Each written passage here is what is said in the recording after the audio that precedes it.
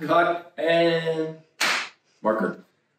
I'm Gregory Kunde. I'm singing the role of Otello in the production here at the Royal Opera. Begins on 9 of December and goes till 22nd of December.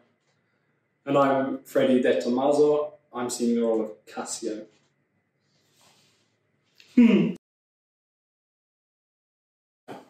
Otello is a warrior. He comes back from war. He finds his wife, beautiful wife, and they are reunited. Iago would like to be Otello, and he plants a seed of jealousy in Otello's head. Makes Otello very jealous of Desdemona. Ends up, spoiler alert, Otello kills Desdemona of jealousy. I thought it was pretty good. Good question. I think. Of course, it's something I sing. Yeah. Yeah, definitely. Esultate, probably. No. What is it? Esultate? Come on. Yeah, come on. It's gotta be your aria. Come on. No, that entry of you. All right. Epic. But if something that I sing, the little fazzoletto arietta bit, that's lovely. Yeah. Sure. And actually, the big ensemble in Act 3, I think that's magic. I think that's really that's amazing. Yeah. Oh my goodness, I would have to say the duet at the end of Act 2, the Si per cielo, is always exciting and wonderful to sing and very upbeat ending of Act 2. Always a crowd pleaser. Inspirational, I think, probably is the word. It's amazing to work in such fine detail with the conductor. Yeah, I think he certainly gets the best out of everybody. I didn't change the interpretation really at all. I mean, it's basically the same production that we're doing here. We've made a few changes since we were here, but not so much our interpretation, but the audience in Japan is really unique. They're extremely respectful. Of course, in this production, or in Otello in general, you don't applaud really at all. But their reaction at the end of the opera is always amazing. They are so enthusiastic. And when you finish, outside of the auditorium, you come out of your dressing room and you have reclothed. There are hundreds of people waiting for autographs. And they're just so enthusiastic, not just at the theater. They'll follow you to the hotel as well. They'll be in the hotel and they're there all the time. It's really, it's amazing. They're so enthralled with opera in general. I've never been to Japan. It was just an amazing opportunity to go, and also it was great to be able to watch the whole process, the rehearsals here, and also going over to Japan and watching the stage rehearsals there. And because obviously knowing that I was going to have to do it in another couple of months and just preparing myself, it took quite a lot of pressure off me. Actually, it was good. It was really very helpful.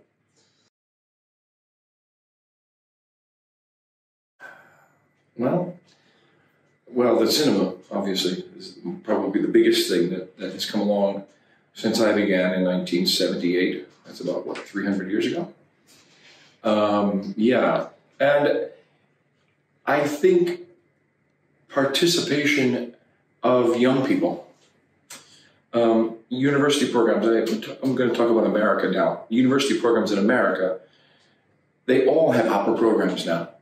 When I was entering, I was an anomaly going into opera from university. We were all choral conductors, or we were music teachers. Very few soloists where I went to school anyway. There were conservatories, of course, but it was not as popular as it is today. So many people want to be opera singers today. It's amazing, and that's great. It's good to keep the art going. It's fun, and for me, it's fun to help people along and to hopefully be inspirational to them. It's how we're going to keep it going.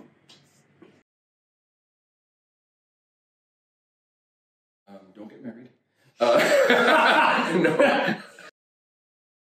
Well, I think it takes a big commitment today, and I think I would say to myself, which I think I follow pretty well, is take your time.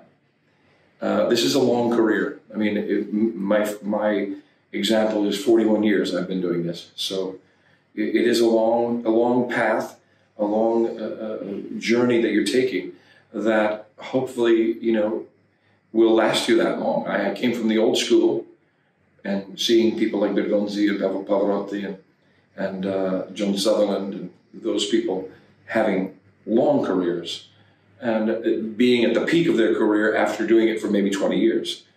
And that, I think it's extremely important that if you want to have a real career, I think a real career is from the time you start until you retire.